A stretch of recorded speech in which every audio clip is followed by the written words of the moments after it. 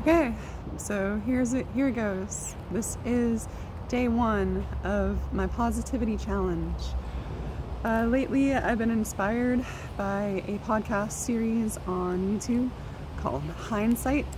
Phenomenal artist and performer, and just really cool person. If you ever get a chance to check out his YouTube channel, it's really good stuff. But it's really been making me think about, the things that I'm manifesting in life, and what I want to bring into this experience that I call my existence. A little bit about me: I am a trans woman in the state of Georgia. My name is Lola, and my story has been quite a long and powerful story. It's been very painful at times. It's been very beautiful at times. Just a little bit about me.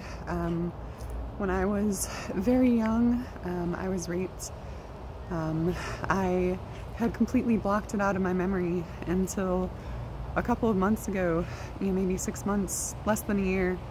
And I spent, my whole life just torturing myself over something that I didn't even know happened. And on top of that, being trans has its own kind of complications and challenges in itself. There's a huge struggle just to believe in yourself as a person, and just to not take all of the things that everyone else is saying about you and turn it into personal attacks against yourself. I think there is a lot of pain in the trans community right now, and a lot of it is how we're viewed, but a lot of it is also how we perpetuate that against ourselves. And I know I struggled with that a lot myself. I'm starting to get to the point in my life where I can let go, and I know who I am, and I'm no longer so worried about how other people see me or define me or anything. And I'm proud of the growth that I've made, but I still have a long way to go. And that's the point of this challenge for me, is to start to set a real, genuine intention of one video a day for the next 30 days at least, and see how it goes from there. And to tell my story, to inspire myself to be more positive and loving towards myself, to be confident, to be courageous in battling a society that doesn't want to see me exist.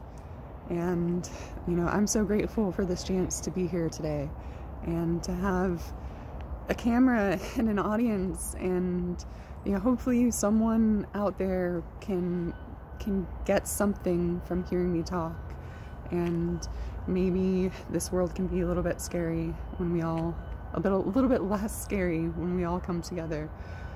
I know it's been a crazy journey for me, so just trying to stay grounded in the moment, and to try and make sure that I have the support systems in place for when I do have bad days, can really make or break my whole attitude and atmosphere. And I really I believe that life is hard, and setting up all those ground rules doesn't guarantee that you're gonna have a good time.